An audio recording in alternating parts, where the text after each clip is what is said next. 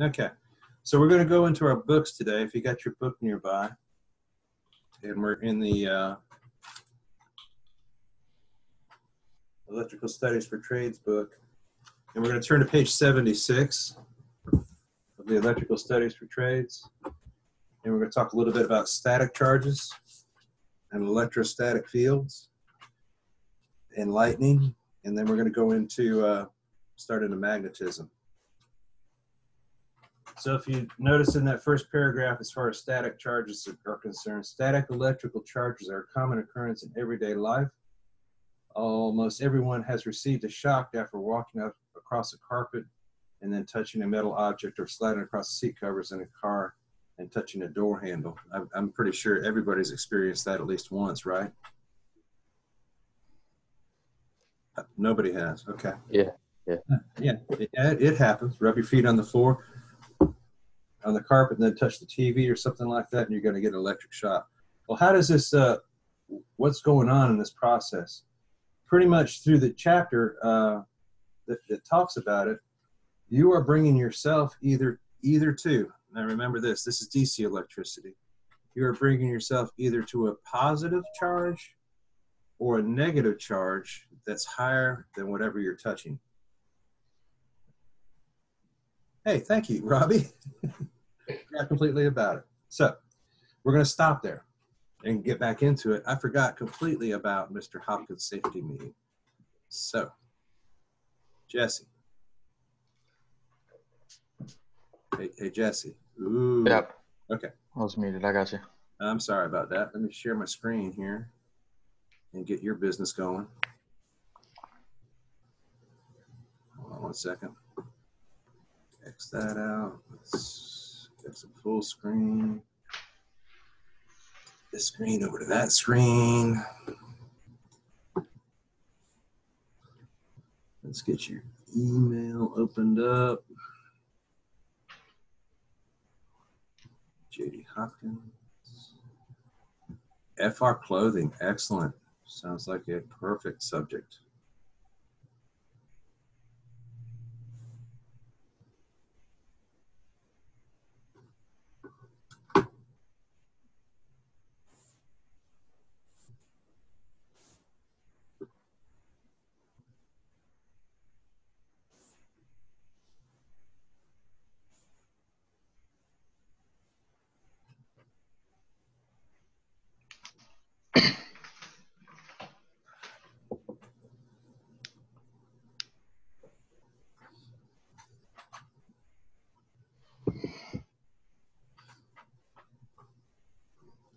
All right, Jesse, when this thing comes up, you can just tell me when to advance, okay?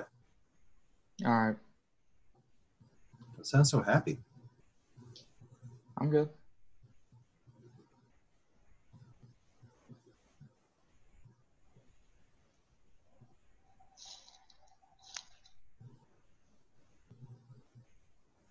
Wow. Warp factor speed here. Greetings.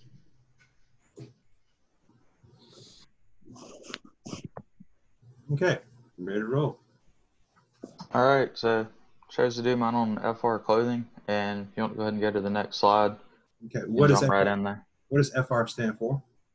Flame resistant. It's who's here? Noah. And where'd you get flame resistant from? That's the manufacturer said it's flame resistant, rather than flame retardant. Kind of had it bulleted on the next slide, but it's going to resist flame rather than quickly extinguish itself. But it can burn short term. But it's going to be pretty quickly to extinguish it. Your main thing in our field is protecting against arc flash. If you get it on you, it's not going to completely stop you from getting burned, but it's going to help protect you better than your typical clothes, as it once you get out of the arc flash, once that fire goes out, once the ignition source goes out, you will you'll quickly extinguish rather than your clothes continuing to burn and melt to you. It's not something that's going to melt to you and keep burning. It really helps protect us against getting yourself burned, the more percentage of your body from getting burned than if you had arms exposed, face exposed, all that. But also from keeping your legs and everything like that too from getting burned. The less percent of your body that's burned, the better your chances of survival are going to be. That's true. When I asked you on the FR part, you'll hear plenty of people say flame resistant, fire retardant, fire resistant. All those pertain to the same thing. Right. Ready for next slide? Yep, ready for the next one. And just some quick statistics on this. More than 2,000 people annually are admitted to burn centers due to arc flash burns. So obviously by having your FR clothing with something that's a common danger to the job, you protect yourself a lot better and reduce the severity of them, giving yourself a better chance. And every day in the United States, arc flash sends a victim to a burn center. So it's not something that, is very rare. It's a fairly common occurrence that you want to be protected against. Right. It's kind of a head scratcher, and Robbie, help me out here if you've heard any news or information on this also. Electrical linemen, this is an OSHA requirement. Right. For you to be wearing FR clothing and FR gear. On the electrician side, from what I've read and understood before, only if you're working on 480 volts and above is OSHA requiring electricians to wear fire retardant clothing. And even at that, I know I've seen plenty of them even today that are still not wearing fire retardant clothing at those voltage levels. So it's kind of it's what I was trying to get to is here is in the electrical industry, it's real strict. Yeah. I mean, very strict that you're wearing FR clothing around voltages, whereas the electrician side of it is kind of lax. Yeah, that is a surprising statistic right there. 2,000. I didn't know that statistic. That's very good information. Next slide. I found that one. I thought it was kind of interesting. But yeah, on the next slide, I have a couple of videos there. Okay. Go into a little detail.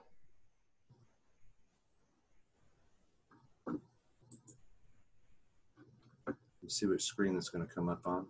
Yes, sir, it works.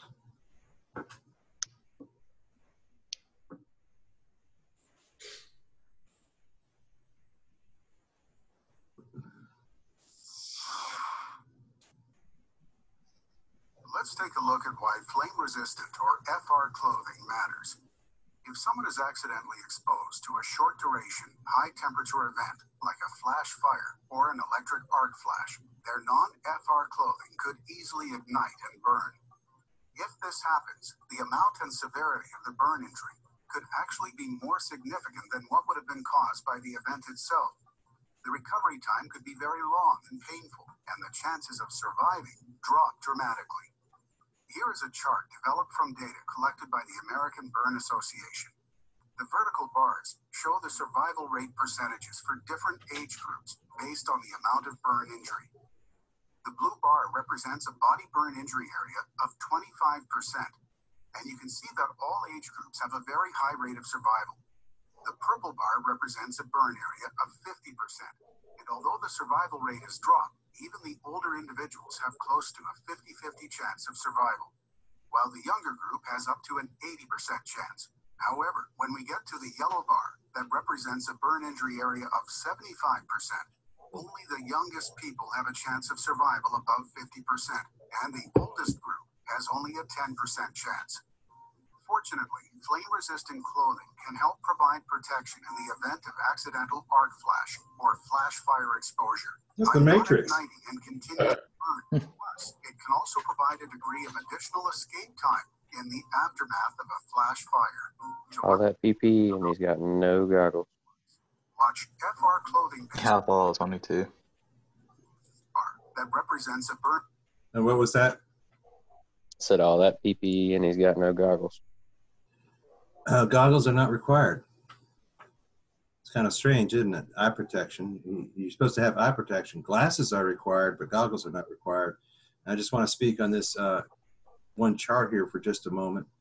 As far as when he gets down to the 75% portion of a body burn, physically, why is the survival rate so low?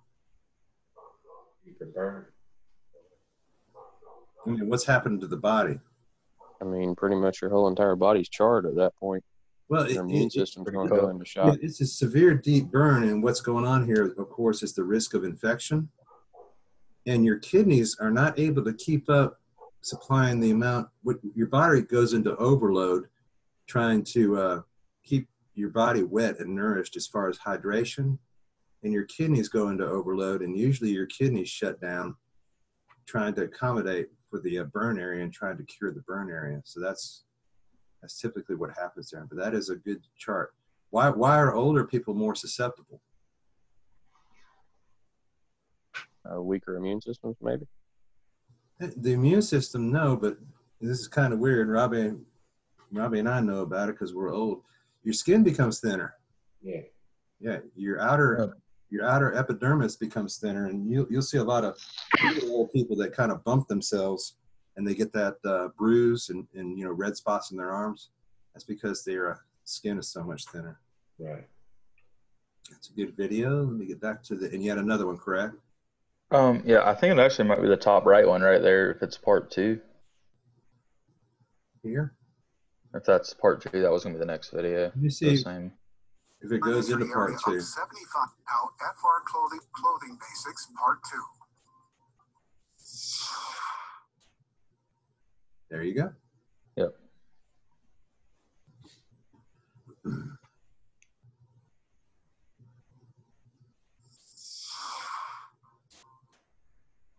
FR Clothing Basics Part 2. How FR Clothing Protects Workers. In FR Clothing Basics Part 1, we learned that non-FR clothing can ignite and burn when exposed to flash fire or electric arc flash, increasing the wearer's risk of severe burn injuries. Flame-resistant clothing, on the other hand, is made with special fabrics and components that have been developed to not ignite and continue to burn after being exposed to these short-duration thermal accidents. Here's a video clip of an arc flash. On the left, we have regular clothes, and on the right, FR clothing. You can see how the FR garments quickly self-extinguish. I'd rather be the person on the right. FR clothing helps provide protection in the event of accidental arc flash or flash fire exposure, and it can also provide a degree of additional escape time in the aftermath of a flash fire. But most importantly, by not continuing to burn, FR clothing greatly reduces the amount and severity of a burn injury, which helps improve the chances of survival. Note, however, that FR clothing is not designed to be worn alone for structural or other firefighting activities, and does not protect against continuous thermal exposure, hot liquids, steam, or chemicals. Continue to burn after being exposed to these short duration thermal. We have regular. One thing I want you guys to recognize here, and the left was the regular clothes and right is the FR clothing, is how fast this electrical flash occurs. Watch this. Clothes, and on the right, that's it. So you're looking at a second, sometimes even less, of the flash event. FR clothing. And then the guy on the left-hand side is already on fire and burning up in that process, where the other one is extinguished. As far as electrical flashes and arc flashes are concerned, they are very, very quick. But guess what the hottest thing on the planet Earth is? Lightning? Huh? Shouldn't it be like lightning? No. No. I don't know, like the Earth's core or something. No. Magma. The arc flash. The arc flash is actually 3 times hotter than the sun. An electrical arc flash is the hottest thing that's ever generated on planet Earth. So, and that, just by the speed of what that happened right there will show you just how fast something can ignite when it's not flame retardant. Okay, good video in there, and we'll definitely get more into FR clothing. Was there a question? While we got it up here, are there any further questions, or you want to continue with your PowerPoint, don't you? Sir? You want to continue with your PowerPoint here? That was the last slide. The main takeaways I had from this, though, was mainly, it's a short duration event. It's not something that's going to totally eliminate you from getting burned, but greatly reduce how much your body should be burned and how severe it's going to be. Yeah, agree 100%. I've seen FR clothing in action. I've seen it work. You'll notice in the videos that you saw some employees out there that had FR jeans, that they are out there, and the FR jeans actually themselves, I will tell you, in the summertime, they're hot, but they are required. They offer a very high amount of protection as far as FR clothing is concerned. Yeah. There were some other spots in the videos out there and other things that I saw that you need to look out for too.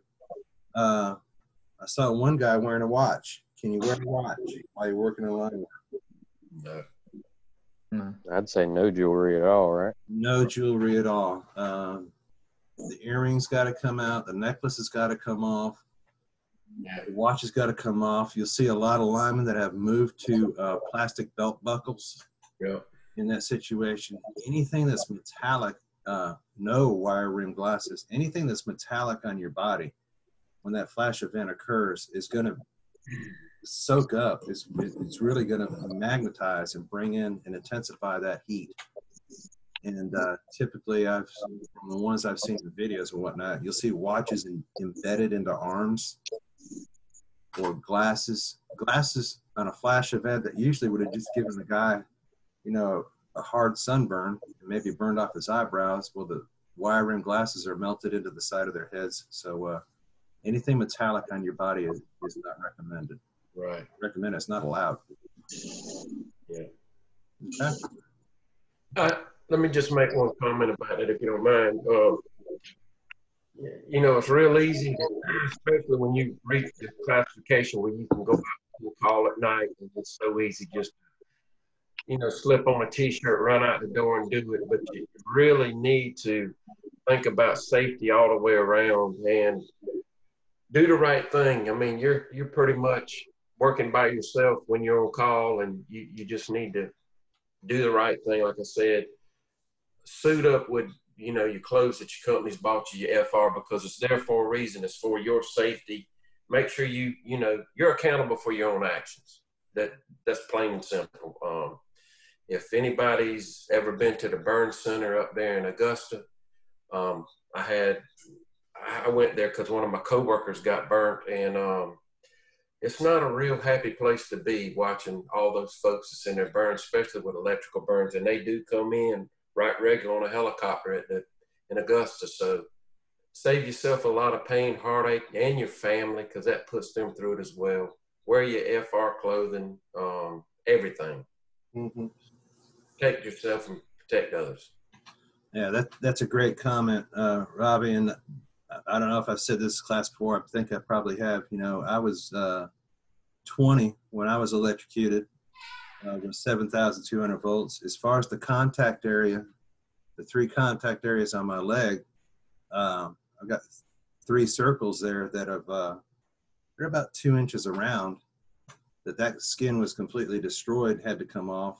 2 on my thigh and 1 on my hip.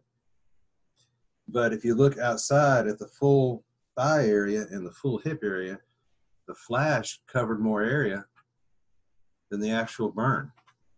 So all of that is, I think we said this before, electrocutions are not common. They're uncommon. Flashes and flash injuries are more common. I know we're kind of sticking on the subject, but it is a very important one. Is your hard hat fire retardant? No, it's just impact resistant, right? No, if you get a Z87.1, a hard hat is FR rated. What about the Z87.1 safety glasses? Yeah, they are. They are fire retardant. You got to look out here. There's some that have more capability of protecting your eyes as far as the flash light is concerned, but they are fire retardant also. So what you'll have out there in the world is, well, I'm going to come into work, I'm going to have my FR clothing on, and guess what I'm wearing under it? T-shirt. See it all the time. What's Under Armour shirts made out of? Yeah. Anybody know?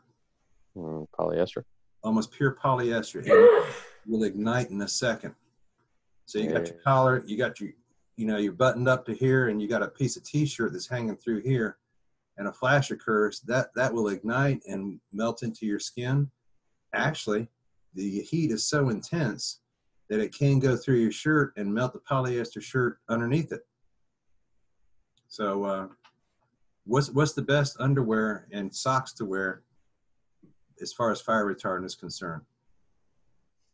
Tidy whities. Tidy whities, 100% cotton. Yeah. 100% cotton will is apt not to ignite. Okay. Well, good video and good explanation there, Mr. Hopkins. Appreciate the fine job with that. All right. Thank you. Back to static electricity and innate. We're on page 78. We know what static electricity is. It's just a difference in the positive and negative charge of one object to another object. That object could be you, or anything that's either positive or negatively charged. We'll talk about lightning a little bit here for static electricity in nature. And if you look on page 79, you see that drawing that's up on page 79? You got clouds that are either positive or negatively charged. Then you've got the earth, which is either positive or negatively charged. And the way you would think that the sky would be positive, right? And the ground would be what?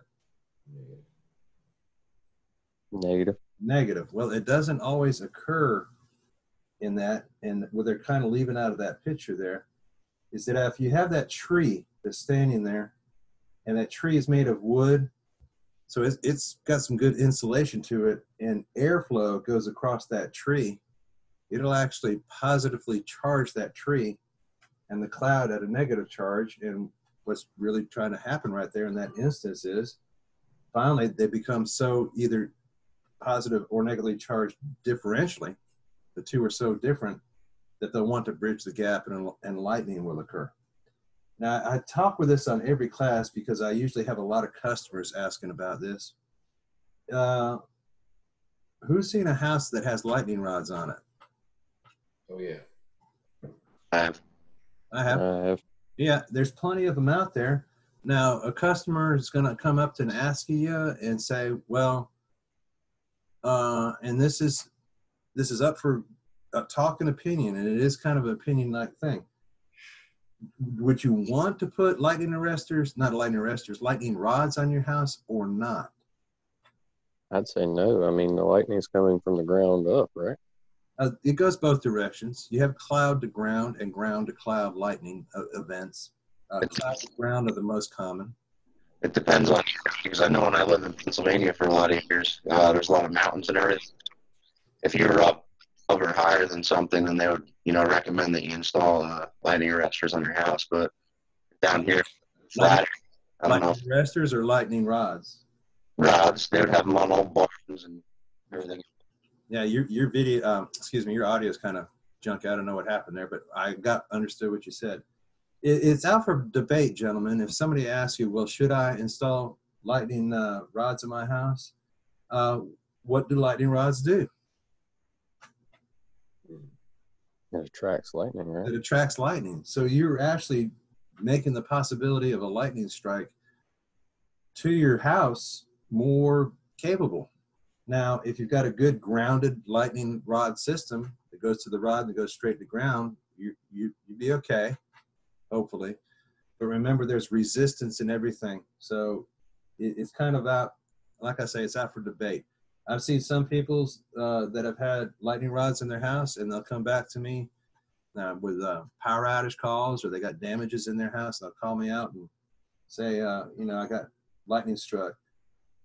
Lightning strikes, and they're looking like this picture right here. They got some trees around and whatnot. Well, lightning struck my house again. Lightning struck my house again, and it's just a common occurrence all the time. And I would recommend taking the lightning rods off. Mm-hmm. and let the trees and the rest of nature do its thing. So if you ever have a customer ask you in that situation, well, what should I do? Should I use them or not? That's really up to them. I myself do not use them. I myself do not believe in them. I don't want to bring lightning to my house. Yes. Yeah. Okay. So the rest of it goes into lightning protection, and the page 80 does talk about what you can do. Lightning rods are sometimes used to help protect objects from lightning. It doesn't protect an object from lightning. It attracts lightning. And the two differences in the cloud to ground and ground to cloud and cloud to cloud lightning events. Like I said before, the most common is cloud to ground lightning event. All right, so another, if you look at the second paragraph there, another device used for lightning protection is the lightning arrestor. The lightning arrestor works very similarly to the lightning rod. It sort of, except that it's not designed to be struck by lightning itself, or does it? It does not provide a direct path to ground. There's some wording in there that goes a little bit wrong. So let me bring this up for you.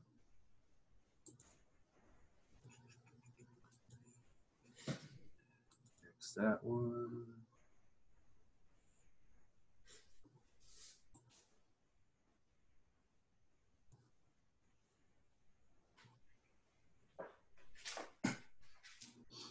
So you're looking at a typical, now this is a large size, there is no audio to this, a typical large size lightning arrestor. Okay, and it just goes through the video through here and shows you the different parts and whatnot. Let me get down to here. And pause it.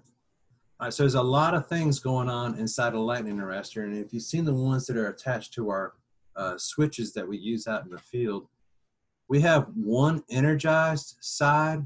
So we're taking the riser off the primary and we're going into the arrestor, then we're going into the switch, then we're going into the transformer. What do we do with the other side? What do we connect it to? Ground. Ground, okay? So all day long, and what this is the actual insulation material, all day long they sit there and just do nothing all day long.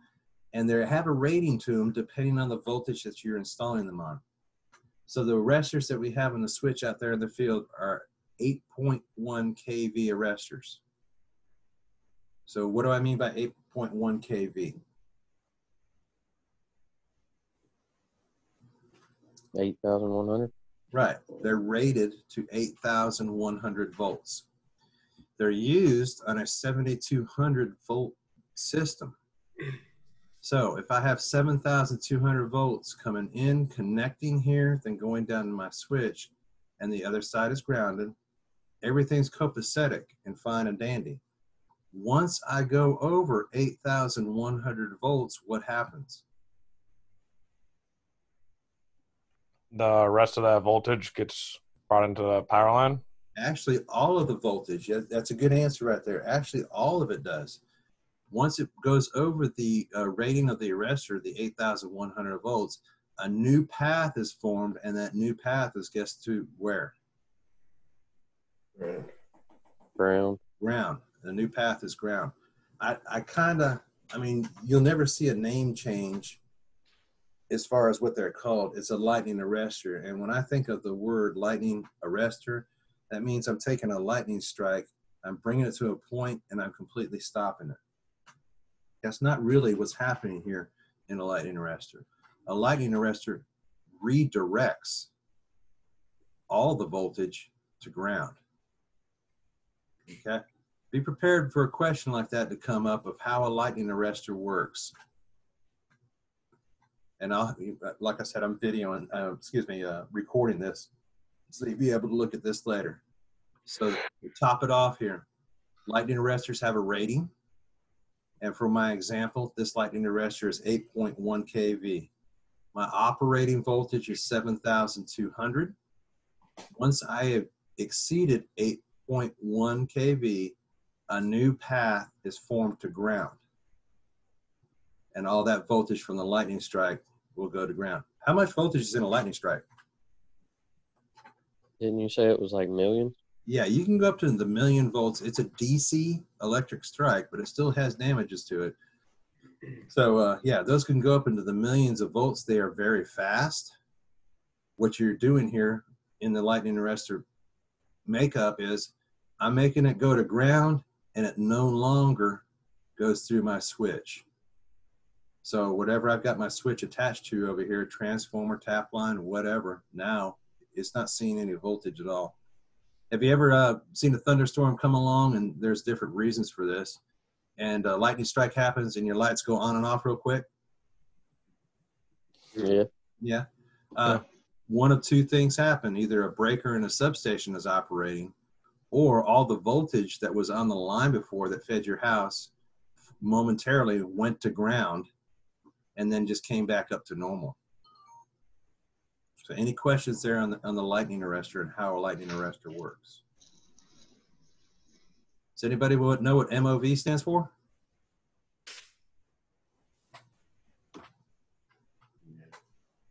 I would take that as no. Metal oxide varistor. And that's really just the component that is, it's just a huge resistor until it reaches a certain voltage. Okay, what time are we holding here? 9:38, we got a little bit more time before we take a break. All right, so any questions there on lightning arresters? Yeah. You said MOV stands for what? Metal oxide? Metal oxide varistor, variable resistor, metal oxide. And really, All right.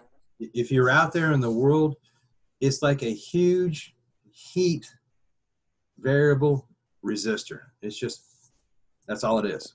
I resist up to 8,100 volts, and after 8,100 volts, I become a conductor. Watch this video here real quick. Get back to the beginning.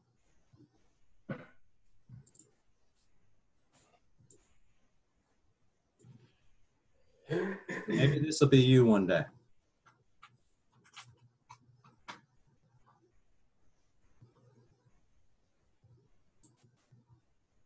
Maybe not.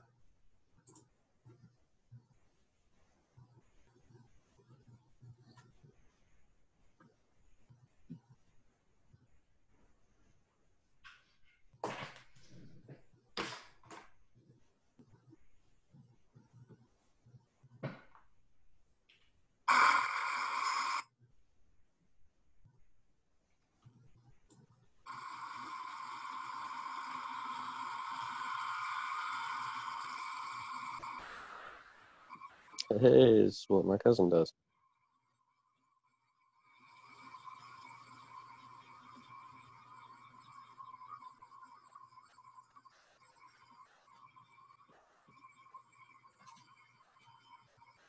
Yeah, I put my seatbelt on too.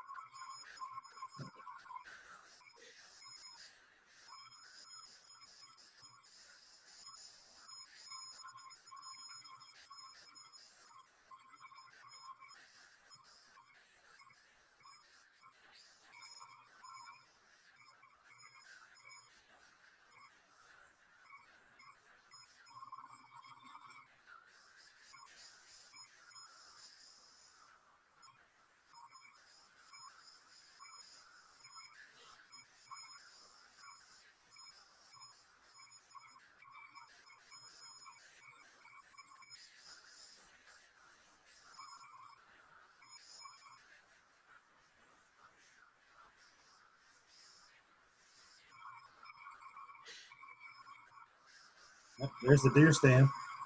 Mm. I'm gonna be catching a deer out there today.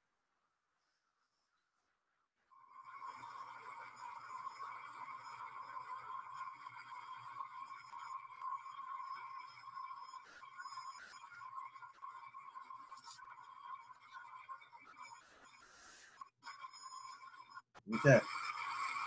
So I'm going to go slow-mo here, and I don't know if you guys heard it or saw it, but did you see that electrical arc that came out of the conductor when he put the wand to it? Yeah, wasn't he just bringing himself up to the same conductivity as the line? He's bringing himself up to the same potential. That is correct. There is a difference in potential voltage-wise.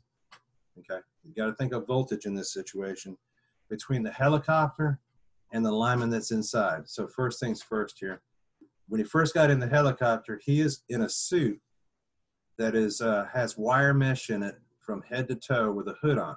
So he has wire mesh over his entire body, and he is sitting on the plate. There's an aluminum plate that he's sitting on. So him and the helicopter and the pilot are all at one potential. The wire is not. So let me change this here real quick.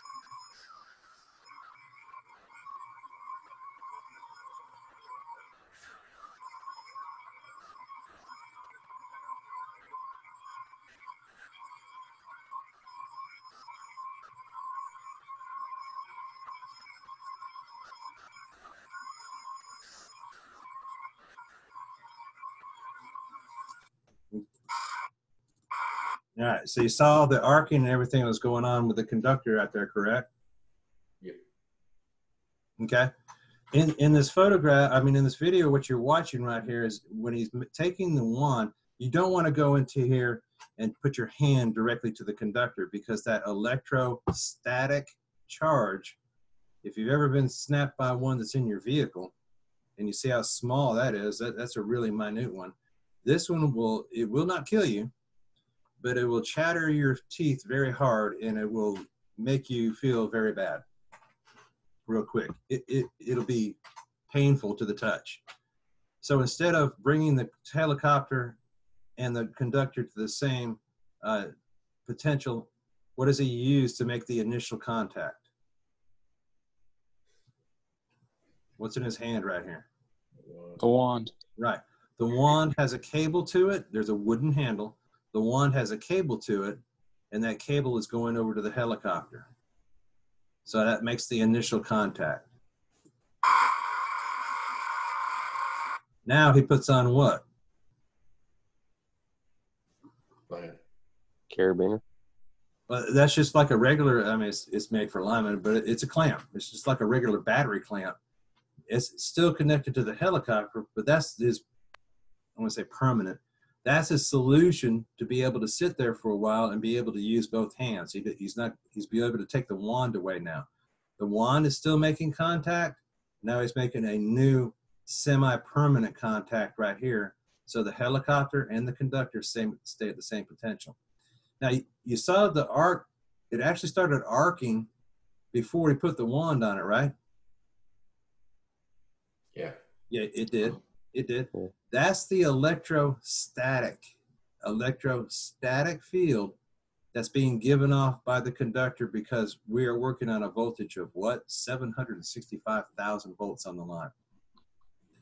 That voltage is so high that it is actually trying to escape the conductor. We have a real high positive charge on the conductor, and the voltage is so high that it's actually trying to escape out into the air. Remember, gentlemen, air conducts electricity.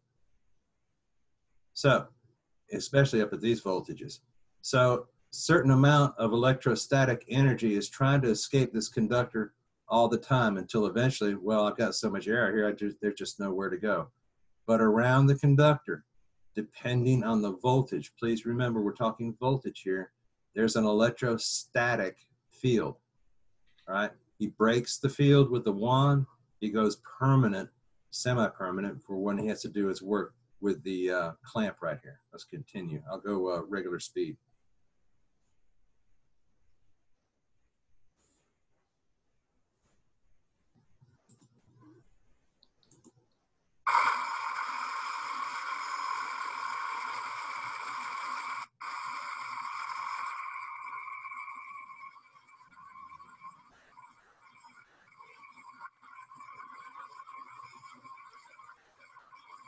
So he and the helicopter at this time, how many volts are on him? More than the 700. 765,000, right? Right. Right now, he is at a voltage of 765,000 volts. All right. And the helicopter is at 765,000, and the conductor. Why is he not getting electrocuted? Because there's no path to ground. Yeah, there's no path for that electricity to go. He's just sitting out in open air. He's just added himself to the circuit without being grounded, right? Correct. He is actually a part of the conductor right now. It's when you start getting up in these voltages, how many birds do you see on the line?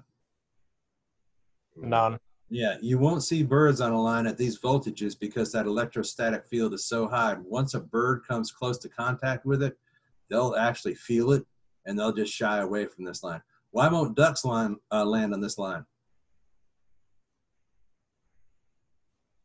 Come on, duck hunters.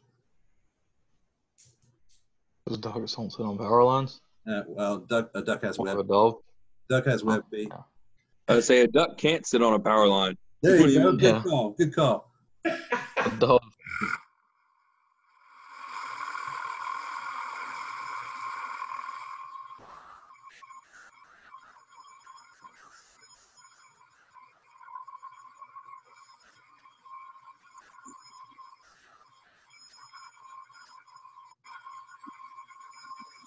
So he can make any kind of contact that he wants to with it. The gloves, the sleeves, everything right here have metal lined. They have metal fibers in them. So he's got to keep his potential from his hands to his feet and the helicopter all at one same potential. I got a question, Chief. What's up there, Indian? How is he touching more than one line at a time? Let me get. Hold on. Let me see if I can get a good picture of it. All right. Because he's attached himself to one line. All right. So This is what they call, 765. gentlemen, this is what they call, and you'll see this is getting more and more regular out there in the world. There's 3 sets of 4, and it's kind of hard to see off here in the distance. This is actually one phase. That makes sense. That's why I said it was more than 765 when you touched the other line. What was that again? When you asked what his voltage was, I said it was more than 765. I figured those are all individual phases. No. This is all, and it's called bundle conductor. And what they've done is they've come out of the switch yard, and instead of pulling 1 wire for A phase, they pulled 4 wires for A phase. And really, in a build, when you're doing transmission, this is how it's going to be out there in the world. Depending on how much load you've got in your circuit, in 2020, we might just pull 2. 2 for A, 2 for B, and 2 for C.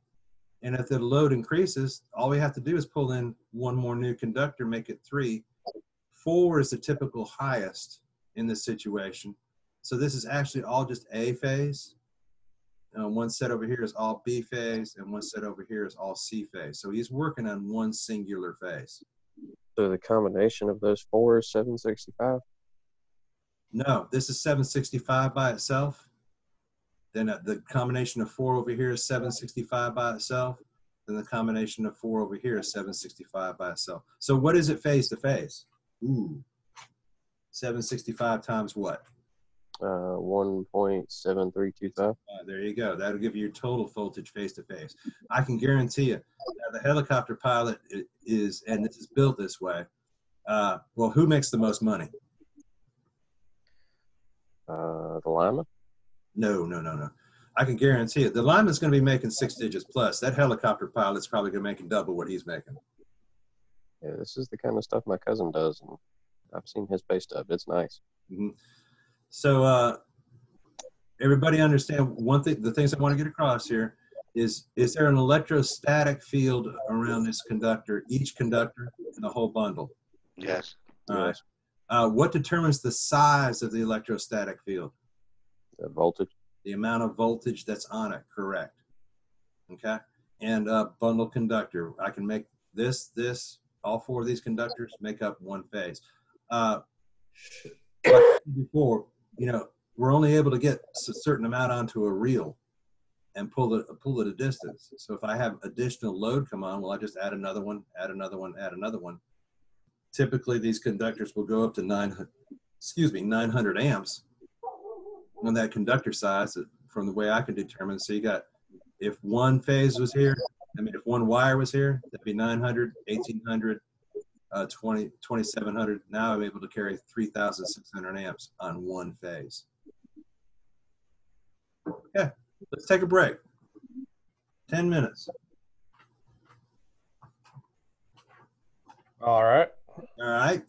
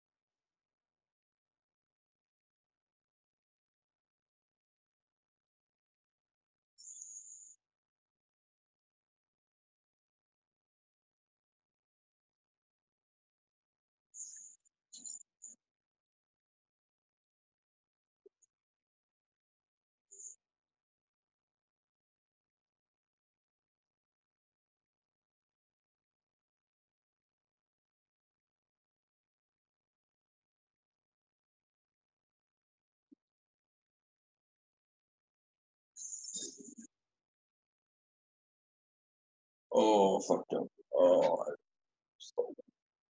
oh, oh.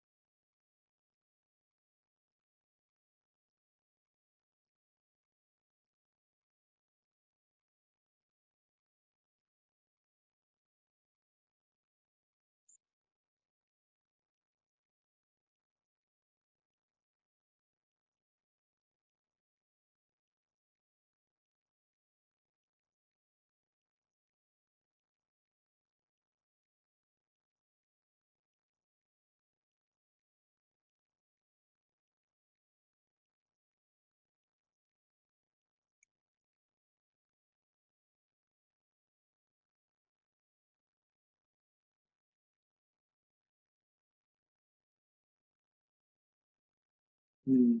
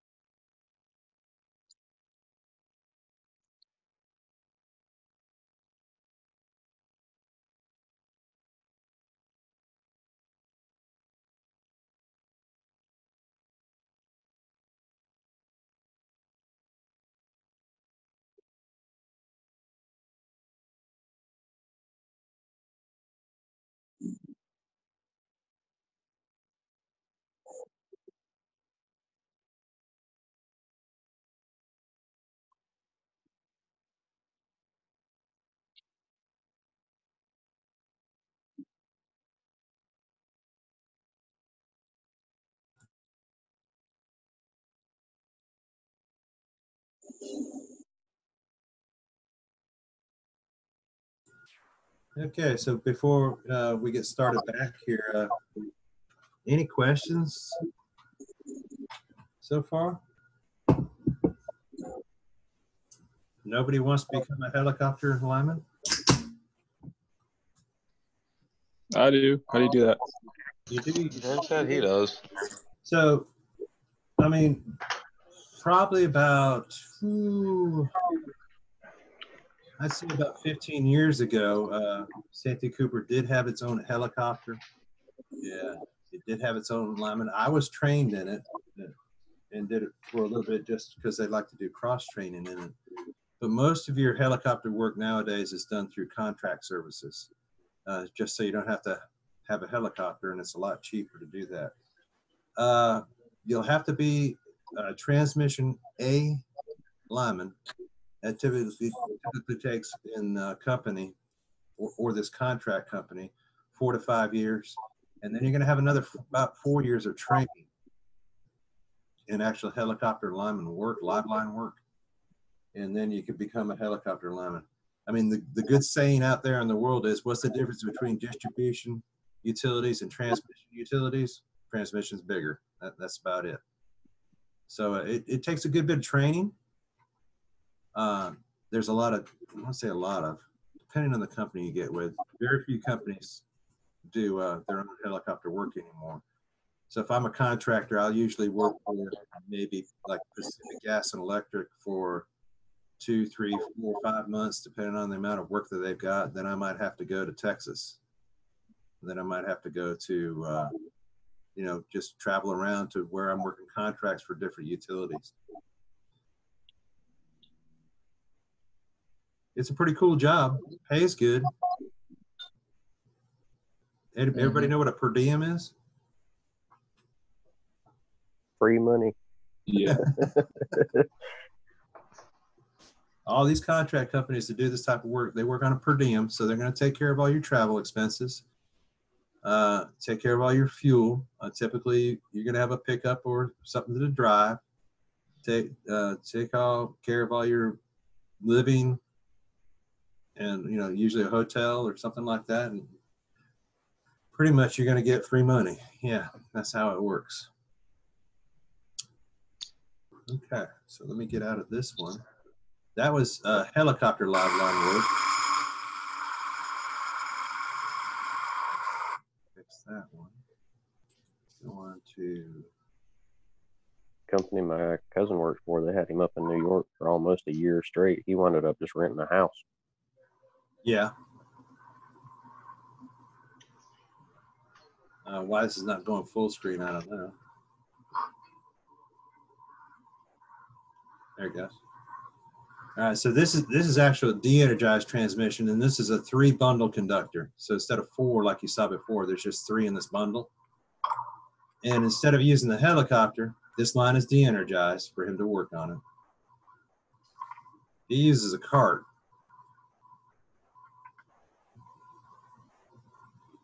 Who was asking before, well, how do you get out there to be able to do the work? Was that there? Yeah, that's So he fair. climbed across the steel and be able to get down to the conductor. What's he using here?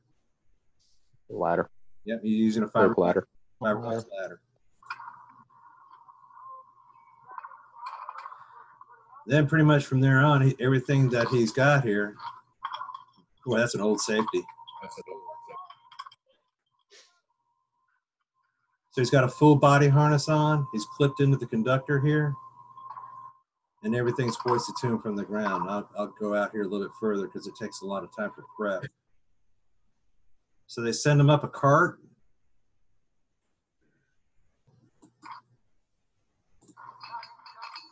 And he attaches the cart to the line plus the safety chains. Ooh, that's tight.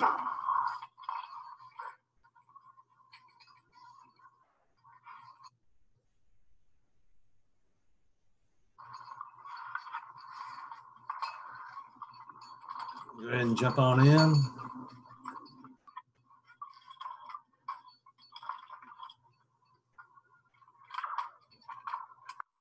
Hear that conductor sing? It's tight. All right, then he gives the guy the signal.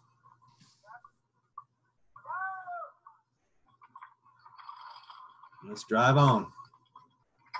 So the guy on the ground is just driving the truck.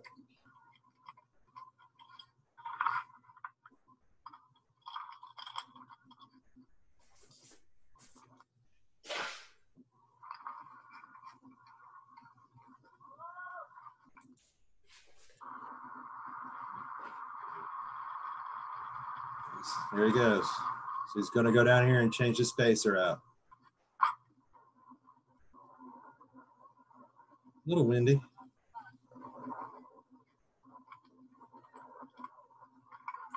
So that's another method of being able to get up there and do work on transmission lines. Of course, in this situation, it's got to be de-energized. When you start using a cart, that's got to be de-energized.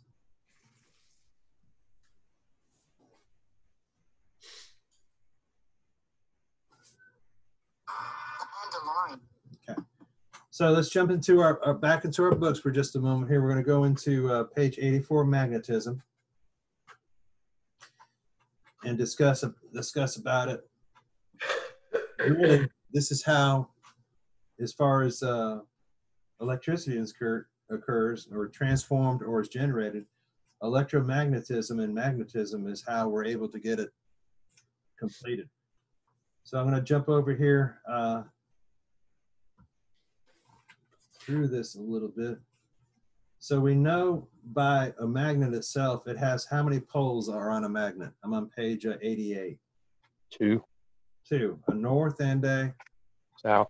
south. Now, you can think of it in this way, just don't get your mind stuck on it. As the north is the positive side and the South is negative. negative side, all right? So a magnet itself does have a field of energy of magnetism that does emanate from it. If you go over to page 90, figure 4-8, you'll see those fields of magnetism that emanate from a magnet, and the figure down below it also that emanate from a magnet. So south and north attract, and north and north repel, south and south repel. So like poles repel, opposite poles attract. So remember that, okay? All right, so we're gonna go down, we're moving, I know we're moving kind of quickly here, but I'm gonna get down to the meat and potatoes of this. I'm getting down to the page of 91, and I'm gonna read you about magnetic induction. Magnetic induction is one of the most important concepts in the electrical field. It is the basic operating principle underlying alternators, generators, transformers, and most alternating current motors. It is imperative that anyone desiring to work in the electric field have an understanding of the principles involved.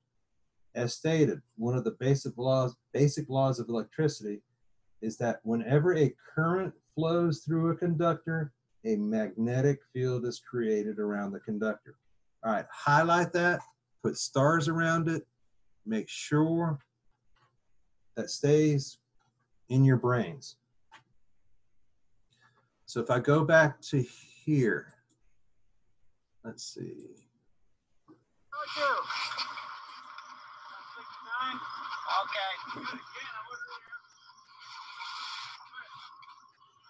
All right, so this guy's actually doing a live line bare hand work, and he's in a suit also. He's got the clamp on the conductor over here, so he's at the same charge. And to play around a little bit, he actually is going to take the clamp off, and he's going to grab it by hand. Come back from this.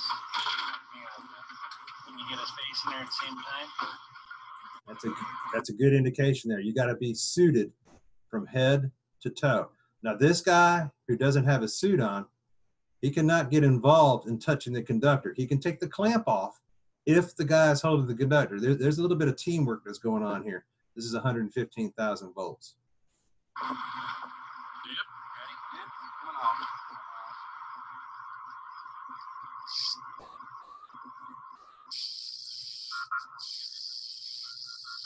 All right, you hear the alarm going off in the background? Yeah, the bump bump. Yeah, the bucket will alarm. That's a proximity alarm. An alarm will go off in the bucket if you start to approach a conductor that has voltage on it, and that's what's happening as soon as he's making contact right there. As soon as you're at the same potential, that alarm will go away. Now, the electrostatic field, what was the voltage we were working with before? 700 something, wasn't So it? you're almost looking at 6 times of what we're working at right here, and you can tell by looking at it, the electrostatic field is relatively short, right? Right through his hand right there. That's about all you're going to get out of it.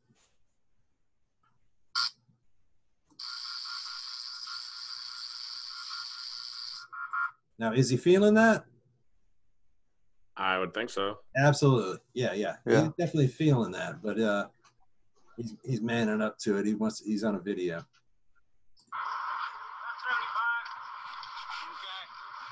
Okay. The bucket is made out of complete aluminum, so everything's at the same potential. That's the electrostatic field. Now, do you stop it? The electromagnetic field is relatively large, and it's going to be dependent on how much current flows through the conductor. So if I have 1 amp on this conductor, and you cannot see it, you cannot feel it, you can measure it with a special kind of tool. The electromagnetic field with 1 amp on this conductor is relatively small. All right, the more amps I add to it, what happens to the electromagnetic field? It's larger. Gets larger and larger and larger the higher my current is around the conductor. It will get to the point where it can be so large, it can actually affect the other conductor way over here. You remember back in the day, I don't know if you guys are old enough to remember this, where they were saying that high voltage lines over in Germany and those areas were affecting the cows? The electromagnetic field. Yeah, I remember that. I mean, there's no really potential damage from an electromagnetic field, but that's what they're talking about. Electrostatic, relatively small, depending on voltage. Even if you went up to 765, it wouldn't be any bigger from probably right about in here down to the conductor. Electromagnetic, depending on current flow, how much current is on the conductor, can spread out, hundreds of feet. Robbie, anything you want to add there as far as the electromagnetic? You're muted.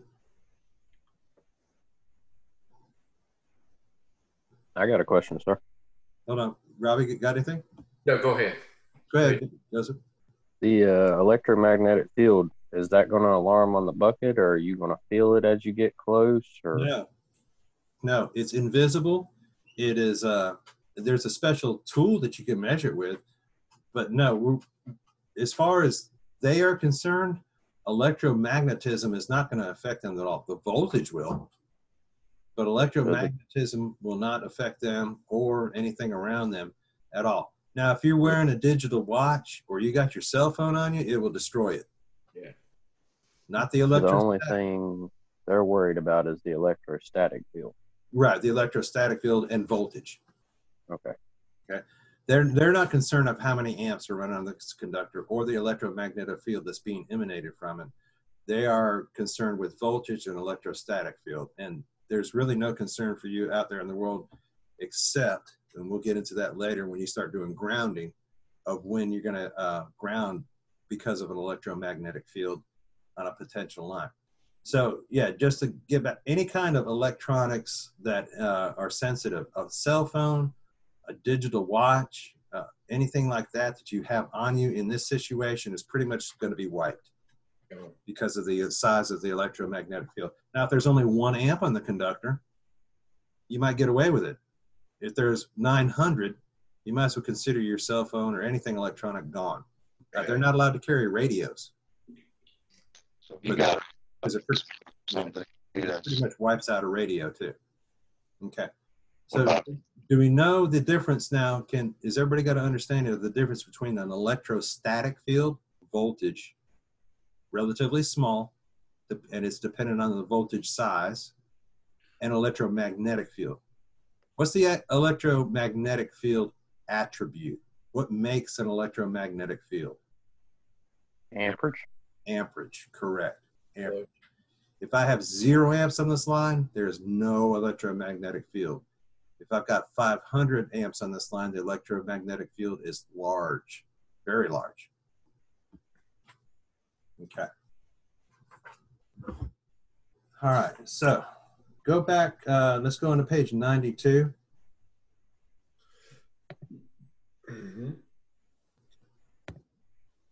Figure 414 at the bottom. So there are ways to actually intensify my electromagnetic field. And if you look at the figure at the bottom of 414, as soon as I wind a conductor into a coil,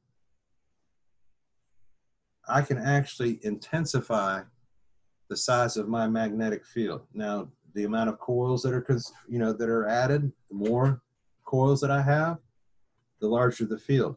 This is you're still gonna need amperage. So if you look at the N side, the N plus side, if I put 1 amp through that and put it through 1, 2, 3, 4, 5, 6 coils, I can intensify that magnetic field by how many times?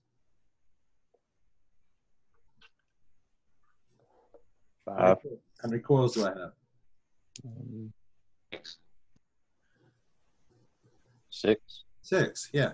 Instead of having a straight wire going all the way across, like you see this lineman holding on to, where I have a magnetic field of intensity of 1, we're not going to say amps, we're just going to say 1, I can intensify my magnetic field by 6 if I coil my conductor up. Obviously, you've seen transformers out there on pictures and the inner core of transformers. How many coils of wire do they have on them? A lot. Thousands, yeah. Sometimes tens of thousands of coils on them. What they're doing in that situation there is they're making a focused high magnetic field to be able to transform. All right, so down to page 93, we're still with magnetism. See the figure in 415? Okay. You've got a magnet with a north and south on it. You've got a conductor that goes to a 0 center meter. What are the 3 things that we need to be able to create voltage, generate electricity? Movement. Movement. Current and voltage. Current. Movement and current will produce what? You said it, Elijah. Voltage. Voltage. There you go. So this is very simplistic in its design right here. What they're doing is they're taking this wire and moving it through the magnetic field of the north and south, up and down. And when that movement happens through the magnetic field, voltage is produced. So this is in itself is a very simple generator. Now, let me see if I got the video for it. Hold on a second. Get rid of this guy.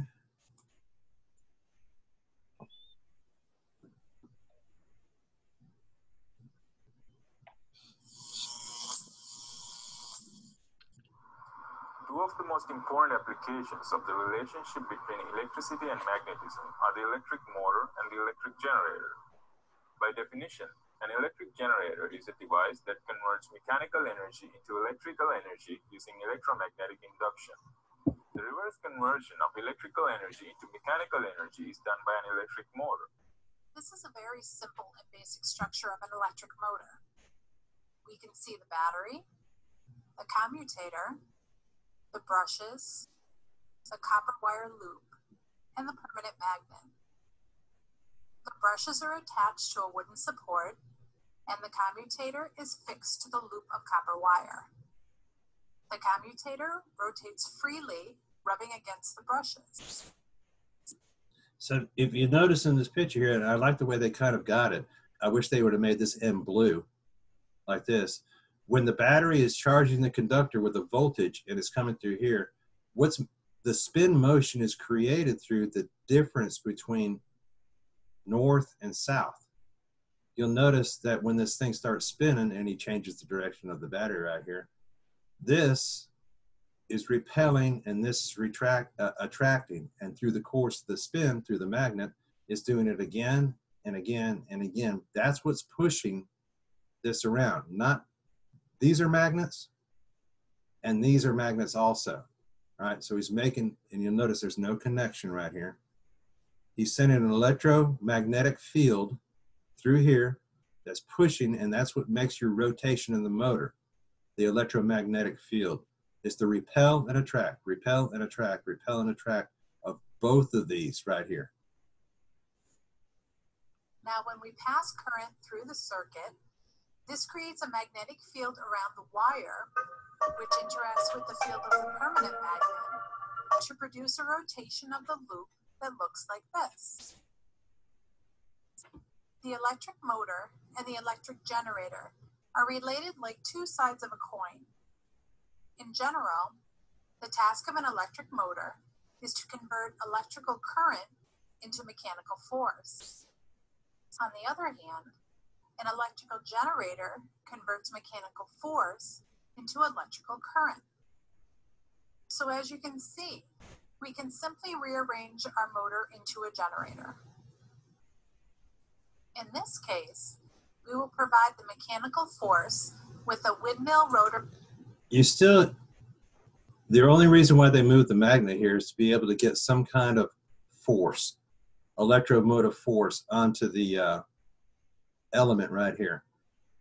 This is still giving off an electromagnetic field between here and here. So we got to have some kind of motor force. Think of this as a turbine, a windmill, whatever you want to be able to start spinning this element. Attached to the loop and connect a bulb in place of the battery. We will leave the magnetic field as it is, and as the wind rotates the blade, an electrical current is produced. Okay, I'm going to show that last part again one more time. So when I start moving the blade, that's my movement part, correct? When I start taking, and remember this is magnetized, this, and this are magnetized. When I start making the movement and start cutting the lines of the magnetic field, what gets produced? Voltage. Voltage, right, voltage and current. Once I add this to it, once I add this, a certain current is being used because I'm using current to power my light bulb. So if I provide movement of one element, positive and negatively charged through this magnet, and I'd go through another magnet, positive and negatively charged, as soon as that movement begins and I start, when they call it cutting, I start cutting the magnetic field from one element to another, electricity is produced. This is the very basic and very core of how electricity is made. So the actual energy from an electromagnetic field coming from here to here is being cut by this electromagnetic from here to here. And once those lines of force are cut, electricity is produced. Are there any questions there? All right. I guess if you wanted to increase the voltage, where would you put the coils? Or If is you that want even to an increase appropriate question? voltage, Right. So if you wanted to coil up wires, wouldn't that increase the voltage? that's going to increase your current. Current? It's going to increase the size of your magnetic field. What's going to increase the voltage in my circuit right here? Wouldn't it be the revolutions? The revolutions, and you got to watch out for this. We're talking DC in this moment. The revolutions will, in this instance, because we're talking DC, will increase the voltage because I'm breaking this field in a faster and faster pace. Once I start increasing the voltage, what happens to my current? Goes up. Goes down. It starts to lower in that case because I'm producing a higher voltage. So that portion of your question is correct. Remember, we're talking basic here. In a generating station generator, do you think I have a mass of giant magnets? No. Generating station? No. No, it's physically impossible. So making AC is a little bit different in its concept. Still uses electromagnetic induction, but the concept's a little bit different in that. What other things here could affect my voltage and current? Can I get a stronger magnet? Will that affect anything? Yeah, it would. Sure. So there's a lot of variables that go on in here that are able to make this different. Say if I came over here and you see the blue and the red magnet, what if I put 4 in there and went red, blue, and put 4 different elements in here? Instead of this one here, I put 2, and they were kind of perpendicular to each other. Do you think that'd be more efficient? Yeah. Sure. Okay. You get twice the revolutions per spin, right? You get twice. Well, you'd be cutting these lines of force double time. So you're actually able to slow down the rotation of this because you're doing double time the work with 2 sets of elements that are coming out of here. Okay. Any other questions on electromagnetic? To be honest with you, and there is protections against this. Let's see. Back to this point right here. If I was to take this battery out and start spinning this element right here, would I get electricity off these 2 posts? Yeah. No, because it's open. Well, if I took the current's still going to flow though, right? All right. Just not in a complete circuit. Right. Take the battery out and replace it with a light bulb and just leave this just as it is. And I'm going to take and put my hand on the thing and just spin this element as quick as I can. Will I start lighting up the light bulb? Yeah. Sure. Think of these things too in reverse. Now that doesn't mean in the real world today, because there's protective measures to go against that I can go out to my air conditioner fan, put a drill to it, and start spinning that motor, and electricity is going to come back. There are protective measures to prevent that. So that doesn't happen out there in real life, and we're talking DC electricity here. So a generator and a motor are just opposites of each other. I'm introducing voltage here to make this spin, right? I'm introducing a fan here to make it spin, and it's doing just the opposite. Now it's producing voltage. Make sense? Yeah. Okay, good. You guys getting worn out? Be honest. I'm good. Okay. All right, so let's X on that one. Here. Oops. Why did that happen?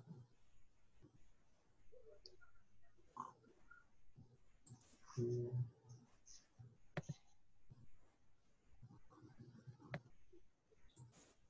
Took some. I saw this video just because it came out there, and because I like these kind of videos. They're kind of cool, just to show you guys. And we'll get ready to wrap it up. What time are we holding here? 10:30. 10:30 already. high-value target and went rogue.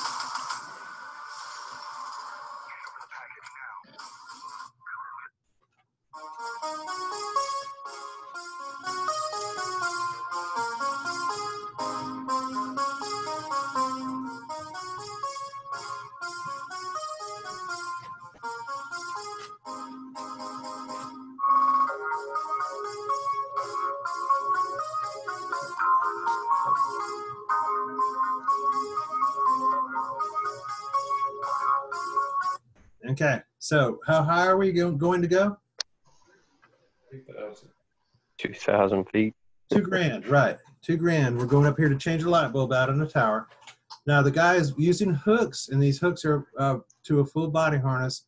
But as far as the OSHA standards are concerned, free climbing is allowed on a tower, and this is considered free climbing. There is no fall protection. So, do you wear a parachute? No.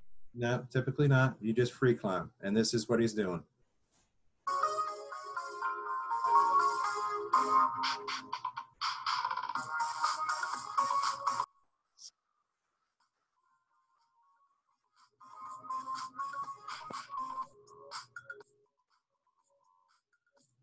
I think I'd be stopping halfway up to take lunch. It usually takes, now a lot of these newer towers have an elevator in it. It'll take you halfway. When I say elevator, it's a platform that you stand on. Okay, so he's up at $2,000.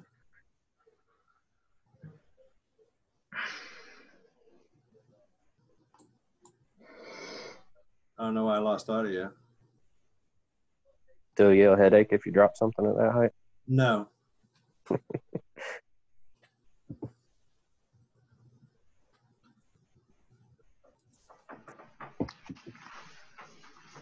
Obviously, has to be done on a pretty non-windy day with good weather. It's well above the clouds.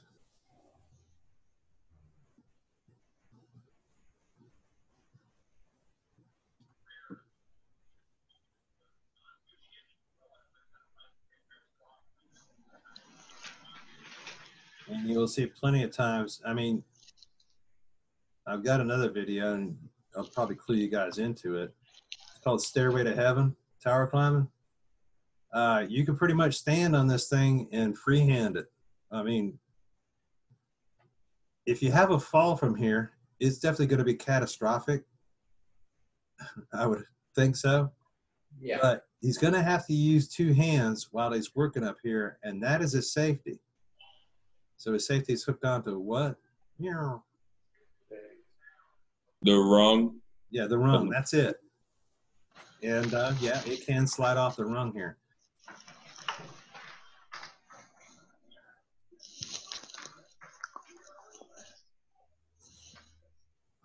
So who's interested in tower climbing? Me? I think I'll stick to the pole. You think you'll stick to the pole? Yeah. I did have a class that came out there. I think it was the third class that I had. So we're looking the first semester about 5 years ago. That across the highway at HBC, they were doing tower climbing over there. That guy came over and hired 12 right out of the class immediately. Guess how much he paid them?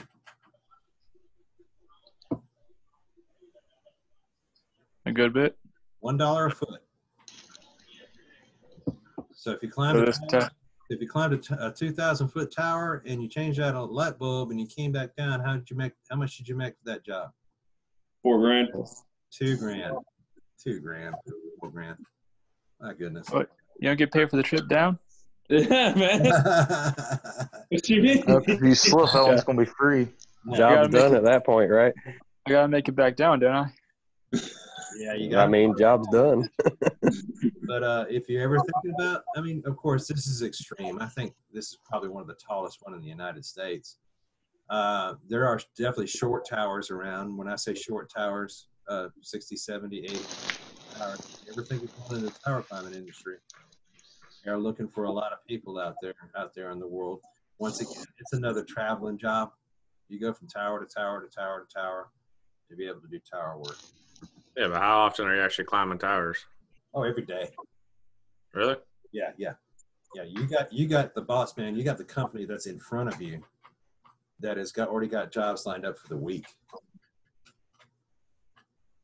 Would that stay like around like HTC around here? Would that be like local, or you like travel out of state for that? You're not going to find very many utilities now. Back, Robbie probably attests to this. Probably in the days that he worked, Santee Cooper had all of its own communications. It was internal to the company, so we had all our own radio towers. The linemen were tasked with going up those towers. The tallest tower I've been up on is 1,286 feet. So we had to do all of our own tower work. Well, that lasted maybe 10 years. And then they went to contracting it. So contracting work and contract work saves a lot of money for a utility. And, you really, any utility, you don't want to use somebody that's going to do a task maybe once or twice every year. You're going to use a contractor for that. We never did any tower work. They quit that years before I started. Yeah. Now, transmission, on the other hand, if you're working on transmission crew, those can span 1 to 200. So I see some 250-foot steel poles that you're going to have to climb. Going to transmission, those are kind of stout. All right, I think we've got a good concept of what we wanted to learn today was about electrostatic charge, electrostatic fields, and electromagnetic fields. I think that's, Robbie, unless you have anything else. You have anything else for today? I think that's good coverage. Okay. What I'll do is I'm going to go ahead and throw a quiz on today. It's looking like the weather is not going to cooperate. It's pouring rain down here. I don't know about where you're at, Robbie. Yep. Okay. So I will throw a quiz on. I'll let you know when it's prepared for this afternoon. It'll just go over what we discussed this morning. I might throw in there a couple of FR questions. There you go. About Mr. Hopkins' safety meeting, and that'll be it for the day. Good grief, who flushed the toilet? There. Out there? There. All right. And we'll keep an eye on it and let you guys know what you're doing tomorrow. Did everybody get the text that I got, the information from Mr. Mark Jones? Yeah, he just sent me an email. Okay. Yeah, me too. Okay, so everybody get that squared away. If that business is between you and him, everybody does have his information, correct? That's what you make her. If you need his contact information, text me on Remind, let me know, and I can send that to you just in case he has not contacted you yet. Can y'all hear me? Yeah, Trapezi? Yeah. So the VA is supposed to pay for mine, and I reached out when he first came to the field, and then I reached out to Benita and Wendy, the VA rep, and I got an email back from her, from Benita, saying that you might know how that gets paid. I got a purchase order that they sent that includes the gear, but I'm not sure how the college pays for it. You know anything about that? I've never had the college pay for it.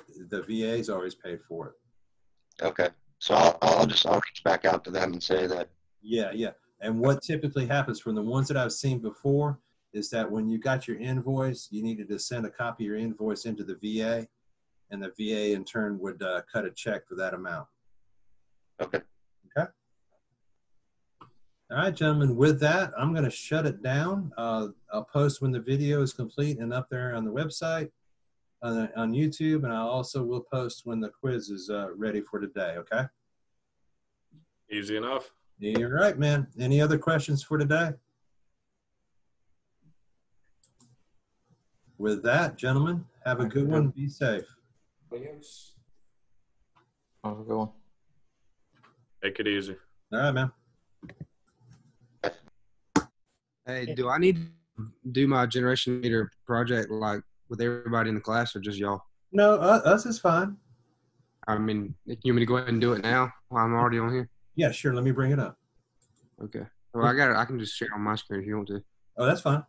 Looks like Matthew fell asleep. Yeah. If you give me just a moment, well, Robbie, you can watch this. Yeah. We'll do it. Run out and do something here real quick.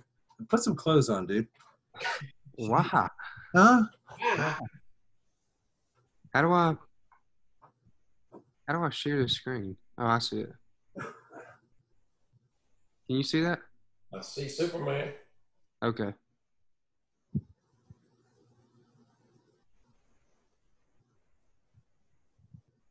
Let's see. Can you see me or just do you see the screen? I got both of you. Okay. All right. So how you want me to do it? Just read off the slides, or is that how you? Yeah, that's right. All right. Well, this is the generation of meter project for me.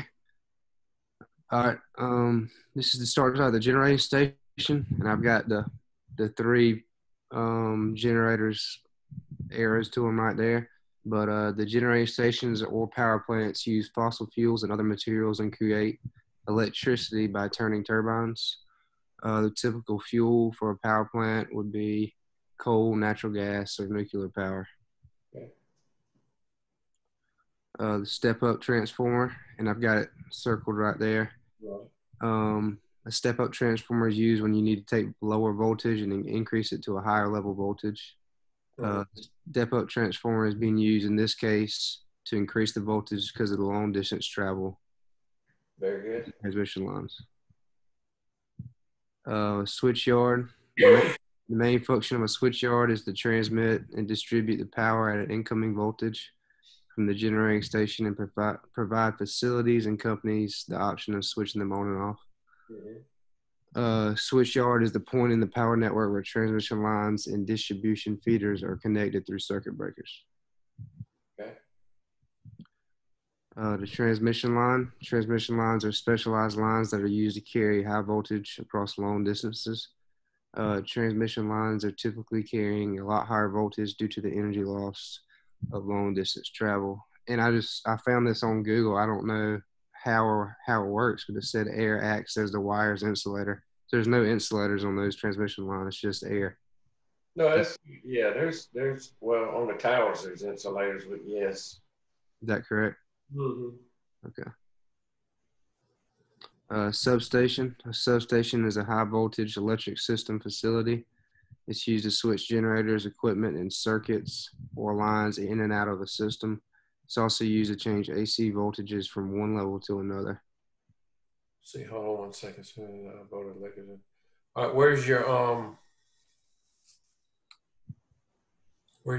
substation transformer? Say again? Which one is your substation transformer? It's the one right here on the right in the picture.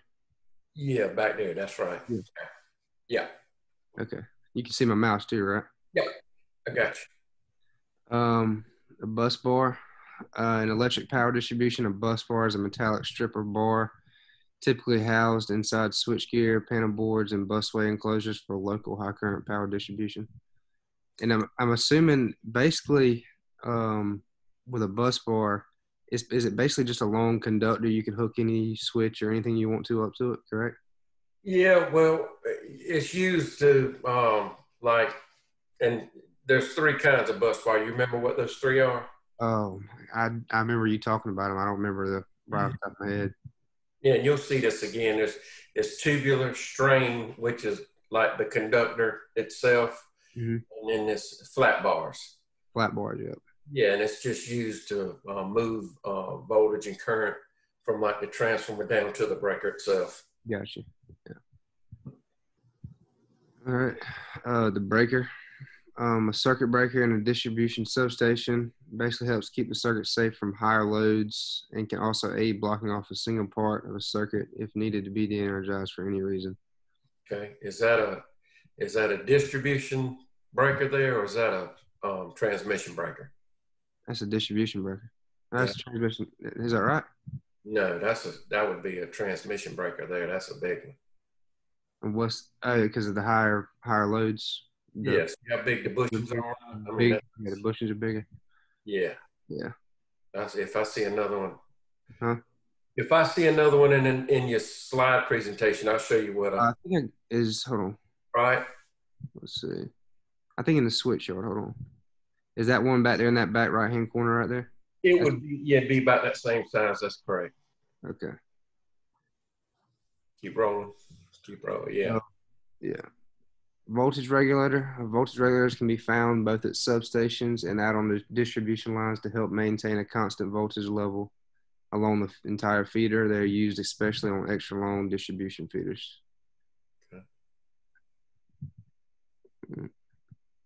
The feeder lines. Feeders are the power lines through which electricity is transmitted in power systems. Feeder transmits power from the generating stations or substations to the distribution points. Feeder lines are most seen on the major highways and other places and are just another form of a transmission line. But way smaller. Mm-hmm. Yeah, way smaller. Yeah. Mm-hmm. Fuse tap. A fuse tap or a fuse cutout is a combination of a fuse and a switch used in primary overhead feeder lines and is used to protect transformers from current surges and overloads. And how it works is if an overcurrent is caused by a fault in the transformer or customer circuit will cause the fuse to melt, disconnecting the transformer from the line. Solid tap, I've got it circled in that picture there, but a solid tap is connecting your primary wire to a secondary wire running to something different. I said, yeah, it works, but there's no fuse providing any protection between the two connections. That's right. It's just a tap off the line. Right. The step down transformer, and I got it, sir. I guess I'm retarded. I can't circle in the right thing, but step up transformer, the transformer is changing the voltage, but in this case, it's taking a higher voltage and dropping the voltage to a useful level for whatever the case. In this case, it'd be using it to power a home. Okay. So dropping it from 7,200 to 240. Right. A secondary line. Secondary line is a low voltage line used to carry electricity from distribution transformers to a home where a service line can be ran for the customer. Usually these lines don't ever exceed more than 240 volts. On residential. Residential. Yeah. So there's residential and what else? You got commercial, residential, industrial. I mean, you got those three, and there's all kinds of voltages out there, 480, straight 240, 208. Okay. 600 volts. There's all kind of secondary voltage out there. So 240 be kind of residential. Yeah, 120, 240. That's correct. Okay. Service lines. Service lines are run from the main power supply to the meter in your home, building, or other structure. They can also be ran underground depending on the conditions and the customer's preference. That is correct. And the meter, it's pretty self-explanatory really, but a meter is used to measure the amount of, I'm pretty sure Shoemaker said amperage. Is that correct? Correct, yeah. Went into your home, and this is where the service line coming from the main power supply connects and powers your home. Right. Right. Okay. Good. Good. I mean, is there any problems? No, I didn't see any problems with that. It looked real good. Professor Shoemaker? You want to? It looked good. You want to look through it? You need to go back through it? No. Okay. You're good. Good? Yep. Thank you all. Thank you for doing it. All right, man. Have a go. Good grief. Take that off your screen. What? Stupid, man. Good Lord. All right, man. All right, man. We'll see.